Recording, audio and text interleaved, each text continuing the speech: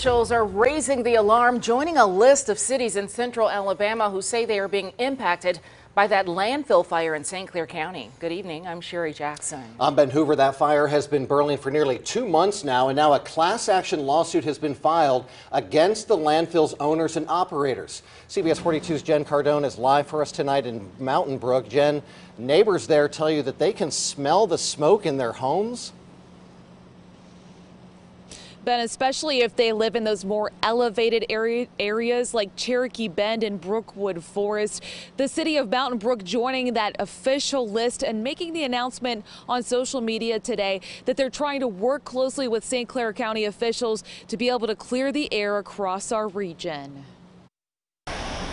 You can now add Mountain Brook to the growing list of communities raising concerns about a landfill fire in Moody that started in November. This may be happening in St. Clair County, but this is now a Mountain Brook issue, and we are being affected by it. City Councilwoman Graham Smith says the smell comes and goes. I mean, it kind of has that acrid undertone, but is nowhere near what people closer to the fire are experiencing. We are incredibly empathetic for all the people that are suffering from this. Cahaba River keeper David Butler has collected 3 samples of water since the fire started, finding things like demolition waste, traces of gas, and other chemicals. The only air or water quality data that has been provided to the people of Alabama has come from 2 member-funded nonprofits.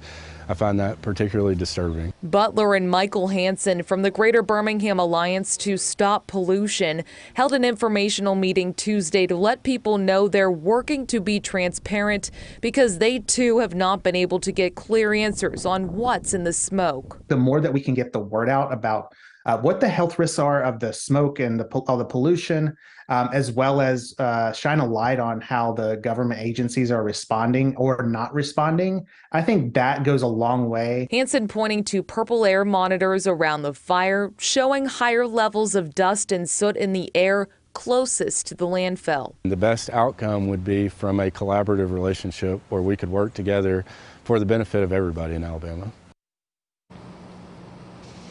Now, several of us here at CBS 42 have worked to get clear answers from state officials on how exactly they could help to put an end to this. In the meantime, if you'd like to check out some of those air quality reports, you can go ahead into the CBS 42 News app. I have information on that right there. Just look for this story. Reporting live in Mountain Brook, Jen Cardone, CBS 42 News.